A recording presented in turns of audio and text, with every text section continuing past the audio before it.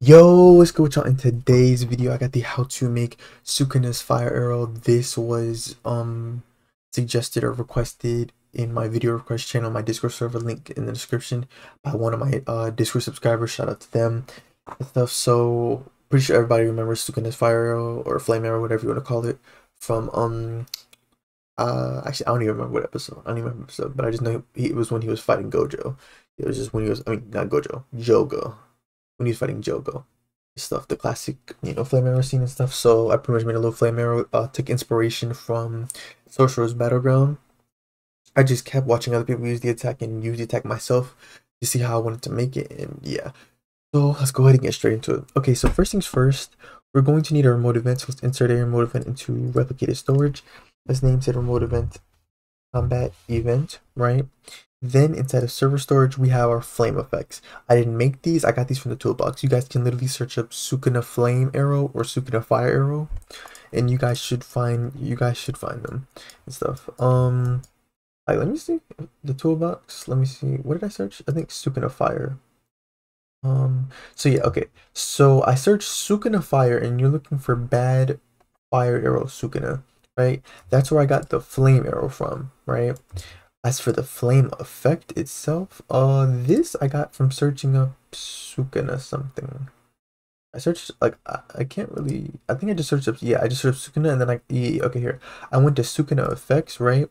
So I went to Sukuna effects, and then I got it from, or wait, no, never mind, it was not Sukuna effects. Okay, never mind, ignore what I said. Where was it? Not bad fire arrow. It's one of these. Okay, yeah, no, it's not that.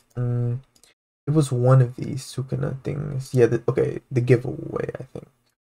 Or maybe it wasn't a giveaway. Yeah, I don't know. The point is, I got it from one of these. I just don't remember which one. Oh, okay. Wait, no, it wasn't this. Okay, the point is, go to the toolbox, find your effects if you don't have your own effects, right? Because I didn't make any of these, right? So we have our flame effect. This is the effect, like the burning effect of when a player gets hit with arrow. Then of course this is just a regular arrow. The only adjustments I made to this was I added a weld constraint to it, welded the flame arrow to another part that I named the hitbox. This is of course hitbox detection, so we'll know if it makes contact, with the player and stuff. Here are the properties for the hitbox. So simply just create a part, insert the part into the flame arrow, and then like I said, use the weld constraint to weld the two parts together. Make sure hitbox is massless and not anchored, and yeah, you're okay. I'm good, and yeah, you should be good to go. So once you've done that, name it flame arrow, and then you have your flame effect. Name that flame effect, and then you're gonna go ahead and insert that in server storage. The only reason I even have this set as a part is because attachments have to be parented to a part. We don't even actually need the raw part. We just need the attachment, right? So you just leave that inside of server storage. Then in sound service, I have this sound. I actually got this from the toolbox, like someone, like a model, not like I found it myself. So I honestly don't know what this is. I'm pretty sure it's like some type of explosion. Just type in like explosion, bullets, or something, and you'll probably find a good sound for it. Right, so after that, we can go ahead and get into the scripting. Or actually, let's go ahead and knock out, let's insert a rig so we can test. Was it R15 or R6? I honestly don't remember. Well, I think it was R6. I don't know. I can't even remember, honestly. Yeah, I swear I think it was R6. Anyway, I'm trying to remember which one my knockback animation was for, but I'm pretty sure it's R6 anyway. So we're going to insert a rig so we can test, right? We're going to open up starter player, insert a local script into starter player scripts. You guys can go ahead and name the script combat script, and in parentheses put local. We can delete print hello world. We can create 3 variables. First, let's get the user input service. We're going to say local UIS is equal to game get service user input service. Then I'm going to create a variable for the combat remote event. So local combat event is equal to game the replicated storage ready for child combat event. Lastly, I'm going to get the local player. So local player is equal to game dot players dot local player. This is so that we can get the player's mouse. So we need a couple things. So first, we're going to say UIS dot input begin connect function, in parentheses put input comma processed. Enter, you're going to say if input dot user input type is equal to enum dot user input type dot keyboard and not process, which pretty much means the player is not typing in chat. Enter, you're going to say if input dot keycode is equal to enum dot keycode dot e You guys can go whatever command you want. I have a video on cooldowns if you guys are interested to see how you can make cooldowns. So I have a video on that. Yeah, then we're going to send over the information to the server side. We're going to say combat event fire server in quotation marks. The name of the event will be flame arrow or Sukuna's arrow, whatever you want to call it. Then comma, and we're going to say player get mouse dot hit dot position. First, we're going to send over the mouse position. Then we're going to send over the mouse C-frame.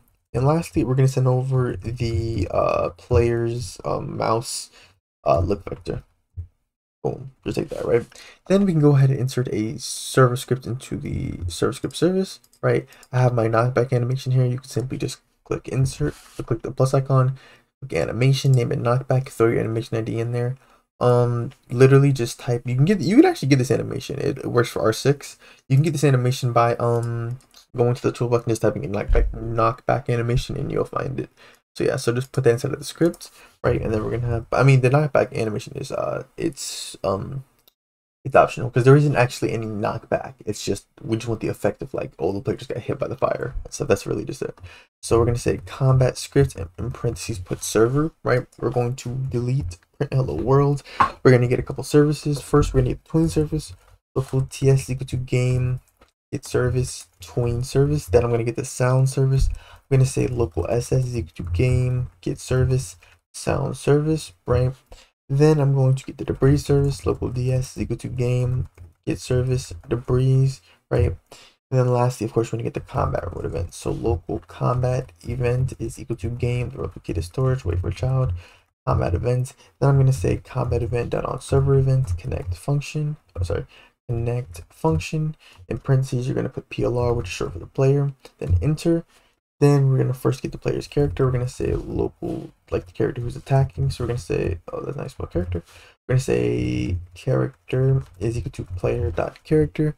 We're going to say if event type, oh, sorry. Oh, my fault about that. I forgot to add other things up here. Okay, so comma, event type arg1, comma arg2, comma arg3. Argument, short for argument 1, argument 2, argument 3. So we're going to say if event type is equal to quotation marks, flame arrow, enter, right? We're going to create a variable for the mouse look vector. We're going to say local mouse look vector is equal to argument number 3, right? Then you're going to clone the flame arrow. Local flame arrow is equal to, sorry, not something. You're going to say game dot server storage dot flame arrow clone. Once you've cloned it, you're going to set the C frame. You're going to say flame arrow dot C frame is equal to character dot humanoid root part dot C frame, right? And then you're gonna say times, and then you're gonna say times C frame dot from, I think axis angle, yeah, from axis angle. Let's see, from axis angle mouse look vector comma, and I just put 10. You guys can play around with this. I was trying to get it so that the arrow is always facing straight. I don't think I got it 100%. It's like 95% good, but yeah, but it moves pretty fast, so you can't really tell which direction it's facing and stuff.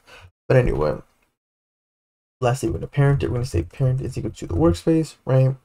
And then we're going to set up the, well, not really recasting, but more so like some steps towards recasting, even though we're not actually using recasting, if that makes sense. So first, let's create a variable for the start position. You guys know the start position, of course, is going to be character dot humanoid root part dot position, right? And then the end position, of course, would be arc number 1. That's the mouse position. And then we're going to set up the duration. Local duration is equal to end. Oh, end position minus start position. And on the outside, you're going to say dot magnitude, then divide it.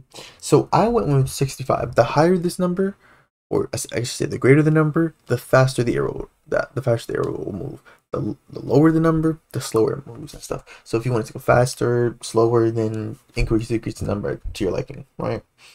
Then the mouse C frame, which is of course argument number 2. So mouse C frame is equal to argument number 2, right? Then we're going to set up the flame arrow tween. So local flame arrow tween is equal to TS create.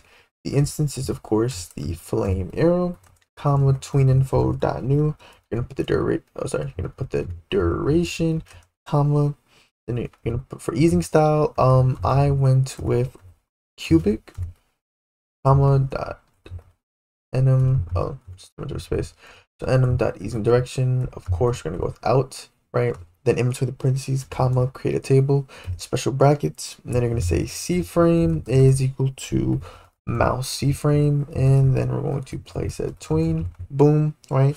Then we're gonna set up the damage function after we also add the sound effect. So we're gonna say ss.arrow play. Then we're going to set up the damage function. So I'm going to say flame arrow dot hitbox. Remember, that's the point of the hitbox dot touch connect function, in parentheses put hit. Then enter, you're going to say if hit dot parent find first child, in quotation marks, we're going to put humanoid, so it's either an NPC or a player, and hit dot parent dot name is nil equal to player dot name to make sure, of course, we're not attacking ourselves. Then we're going to create a variable for the enemy character. Local enemy character is equal to hit dot parent, right? Then I'm going to clone the flame effect. I'm going to say local flame effect is equal to game that serves storage dot flame effect. Now I'm referencing the attachment, the name of the attachment, because we don't need the actual part itself. So the name of the attachment is just called A1. I'm going to say A1 clone, right? And then I'm going to say flame effect dot parent. All you should have to say is enemy character that humanoid root part can parent it to the enemy characters you want to root part. Then we're going to set up the knockback animation track if you had a knockback animation, of course. So it's equal to enemy character dot humanoid load animation script regular brackets quotation marks. Then you can find your knockback animation, right? Then you're going to say at play, boom. And for the last part, we're going to use the debris service. So first things first, we're going to damage the player. We're going to say enemy character humanoid health less than equal to 10, however much damage you want to do. Now remember, since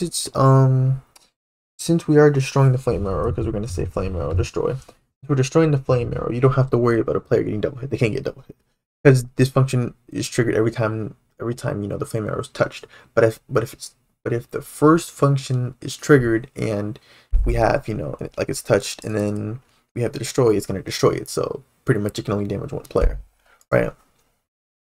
So then we're going to say ds add item flame effect. You guys can go with however many seconds you want. I went with 1 second, seemed to work perfectly fine for me. Then I'm going to skip this in between these ends, and then I'm going to say ds add item, and then I'm going to say flame arrow comma duration. The reason for this is so that, of course, if the flame arrow doesn't actually hit a player or anything, we want it to still be destroyed if it doesn't hit a player or anything, or an NPC or whatever. So we can go ahead and test. As always, if you guys want access to any of my scripts or models, you guys can become either a channel member or a Discord subscriber. Link to either one of those options can be found in the description. Also, was anyone else suffering? Like, I know by the time you guys are watching this, it's like damn near February, or if not already February and stuff. But like, y'all see the date down here, like how it's the 16th. It's the middle of January when it's just beyond cold outside. I just want to know, was anyone else suffering in the cold? I'm just curious. Anyway, so if you press E, as you guys can see, you can see and hear. Obviously, the further I step back, you actually get to see it and stuff. You see that, you see the rig, and I was right. So it is R6. But anyway, so as you guys can see, they're taking damage. You see the flame arrow, and they are what's the word? Oh wait, why is it? I'm gonna change, because I'm not gonna lie, I did change this a little differently. I did it a little differently before I recorded. So the way I originally had it was flame arrow dot C frame. Even though it doesn't make a difference, this was just a solution I just tried. It didn't make a difference because I'm literally just multiplying what I already have. So it's like, it shouldn't honestly change anything. But if that produces better results, you guys can just do it like that. Either way, it doesn't really matter. Anyway. Yeah, see, like it doesn't do it. Yeah, see, it doesn't change anything. So never mind. You don't worry about that. It doesn't change anything. It's still doing the same. But anyway, yeah. So if you guys need help or anything, you can join my Discord server. Link you can find in the description. Join my Roblox group as well. We're almost to 500 members. The Discord server has over 2,000 members. You guys should definitely still join. Thank you guys for all the love and support. I've been showing my videos. We're like halfway to 6,000 subscribers. Y'all going crazy with love. I really do appreciate it. And I'll see you guys in the next video. Thank you for watching.